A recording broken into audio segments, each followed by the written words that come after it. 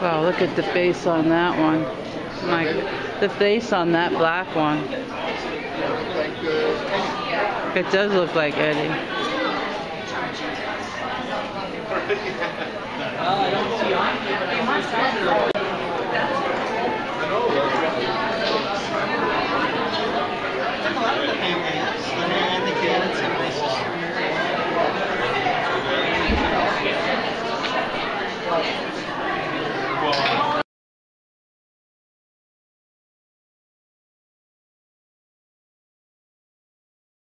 Team training course that we do with all of our graduates.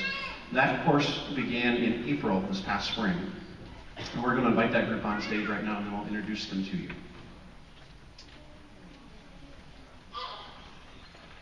So here's how it's going to work. I'm going to read the name of the graduate and then I'm going to have the foster home that did the training present the dog to the graduate and they're going to hand over the leash, so to speak. I would appreciate it, though, if you hold your applause till we get to the very end so that everyone can hear the names. Okay? So the first graduate is Jamie Anderson, and presenting her service dog, Cleo, is foster home trainers Barb and Dave Patchen.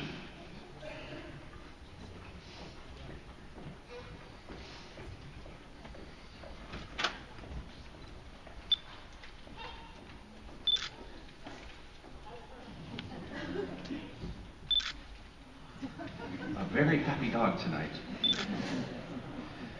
Our next graduate is Kurt Buell, presenting his service dog, Hazel, foster home trainers Gina and Ben Anderson.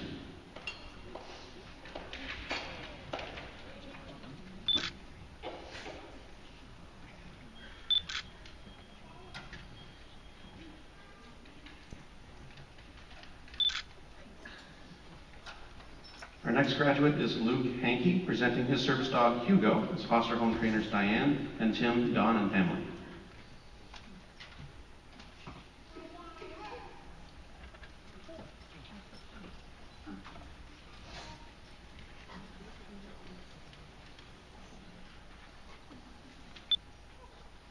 And let's give this wonderful group of people a round of applause.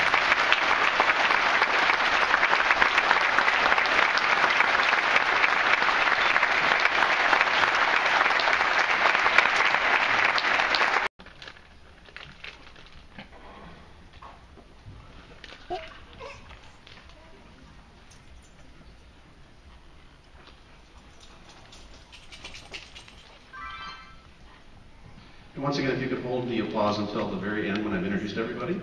Our first graduate is Paul Flick, and presenting his service dog, Franny, our foster home trainers, Ann Prosser and David Nightingale.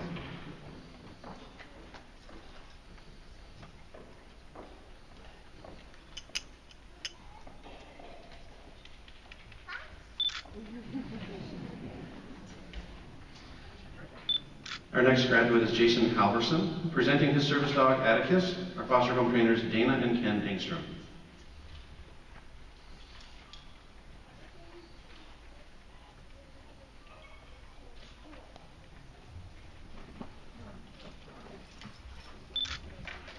Jim Wallace.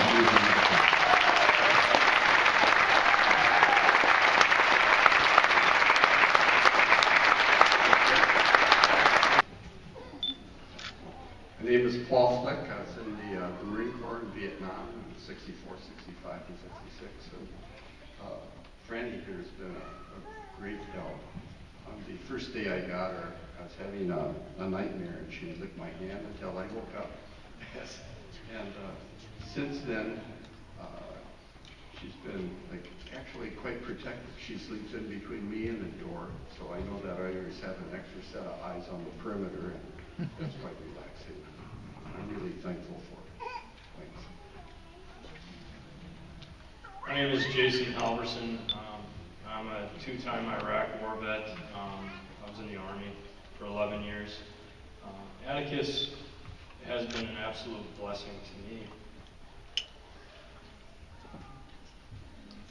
To go from 3 to 4 hours of straight sleep in a night to 6 to 8 in a matter of a couple months. And I actually like to take naps now. It's pretty amazing. I've I've also been able to go back to church and not be worried about crowds like you. No offense. The noise of church and the chaos of church is, I don't want that to sound wrong, but it's a little bit too much. But Atticus makes it bearable and makes it enjoyable, and I feel blessed. So many different things I want to say. With Atticus and I will be starting a new job on Monday the 19th. Never would have been given that opportunity had it not been for him, and I'm just really grateful. The foster families, helping Paws, everybody, my family, my in-laws, everybody who's been supportive of this process. It's not easy to be a guy without a physical injury that walks around with a service dog and constantly gets questions on what is the dog for. But with all that support, it makes it a lot easier to answer the questions and stand tall and chin up. So thank everybody. Joe Colpage, I was Army Infantry, went deployment to Iraq in 04-05. It's just been very great to have Bogey in my life, and extremely grateful to Lynn and Alan and everybody with the organization that's brought us together. And it's been really helpful to kind of actually get outside of my personal space bubble and go to places I haven't been before, or go to places that I haven't been to in a while that I used to go. So it's nice to have him. I know he's always got my back, and he's just always there for me. So it's just, I really can't express my gratitude enough to everybody that's involved. Well, I got Ernie here. My name is Zach Robertson. Ernie's helped me out tremendously. Before I had Ernie, I'd isolate myself and wouldn't leave the house for anything. Ernie's helped me establish a better relationship with both my daughters by helping taking them to their swim practices, which I would have never done before by myself, and now I'm able to with Ernie. Also, one of our favorite, Ernie and my favorite activities now are taking my 5-year-old to preschool every morning. And all the preschoolers love to see Ernie walking through the door. I can't thank Steve and Heather and Helping Paws enough. This is an amazing organization for all they do.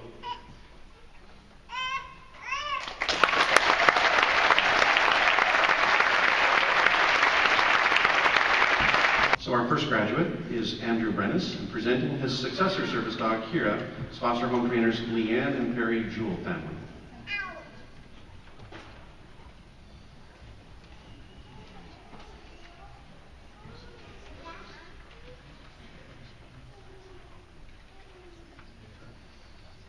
Our next graduate is Janice Coney, presenting her successor service dog, Elsie and Becky Prawl and Clint Bunting.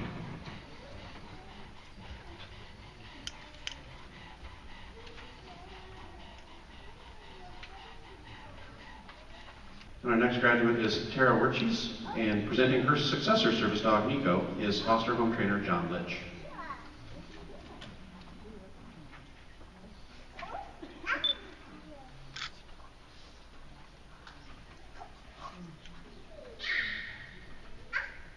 Hi, my name is Janice Coney, and this is Elsie. And Elsie is my successor dog, and she's what she does for me is she does a lot of doors, and she retrieves things for me. And even though I might plan exactly what I'm going to need when I get to a place and I'll line everything up, invariably something falls or I knock something over, and then she goes and gets it. So it's a little hiccup during the day, but she's able to fix those, and the best way to get rid of hiccups is a good distraction, and she does that beautifully. When I get frustrated that something fell, I just kind of say to her, and I think, how do I tell her? And she brings it so eagerly with her tail, and it just sort of makes it an easy thing when things happen rather than a problem. I'm just so grateful for, just filled with gratitude at this moment for all that's happening. I'm so appreciative of Helping Paws. I want to thank them, everyone at Helping Paws, all of the people who work there and all of the volunteers. And I especially want to thank the foster families. Becky and Clint were Elsie's foster family, and they just did a lovely job. But in addition to them, I want to thank all foster families, past, present, and future. So they're really the lifeblood of this organization.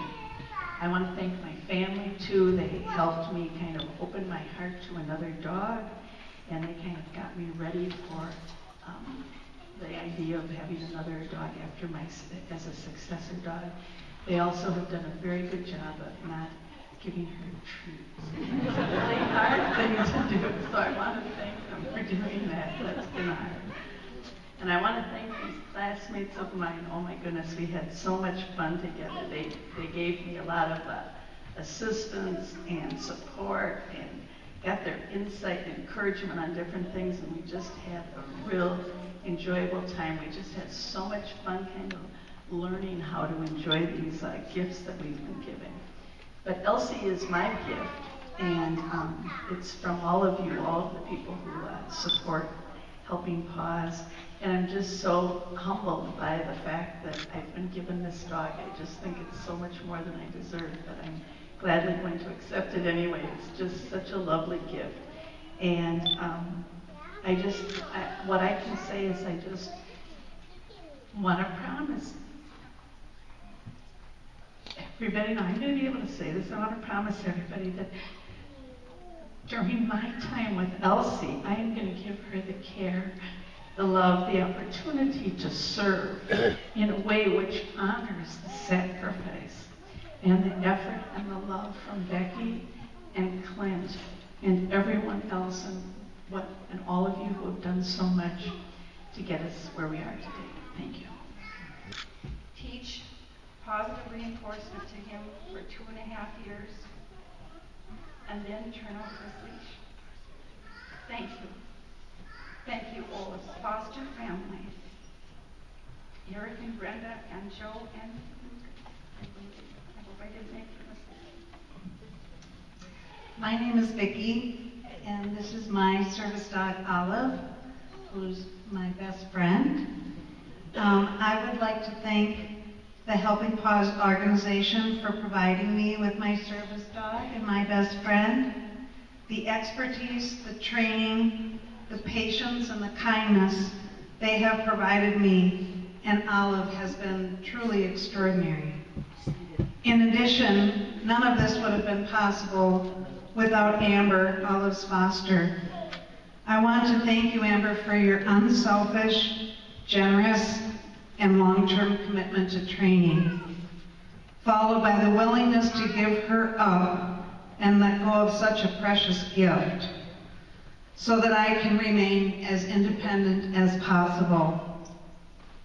Life has a way of leading us down so many paths we don't expect, but I have to say that because of this tremendous experience, I have once again been given the opportunity to meet many kind and courageous people who have their own hurdles in life and who have also been able to benefit by this program and receiving their assistance dogs.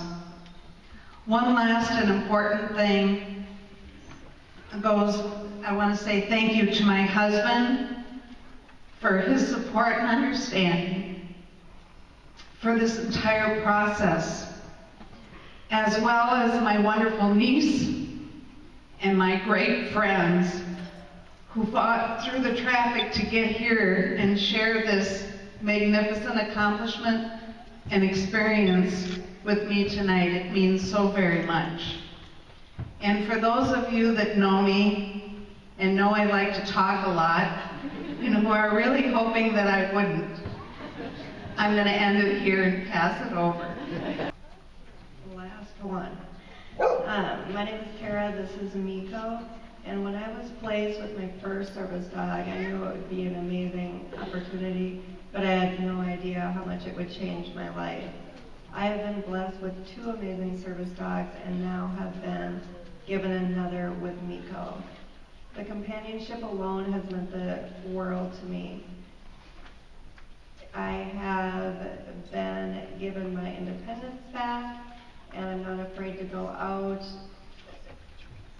not afraid to drop something and have to wait for somebody to come and pick it up for me.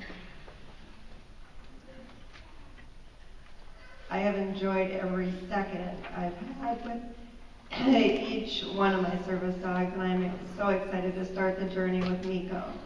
I know we'll make an amazing team. I want to personally thank everyone who was involved in this process, especially John Lynch for his dedication in training Miko. It's because of people like you that I've been given a part of my life back, so thank you.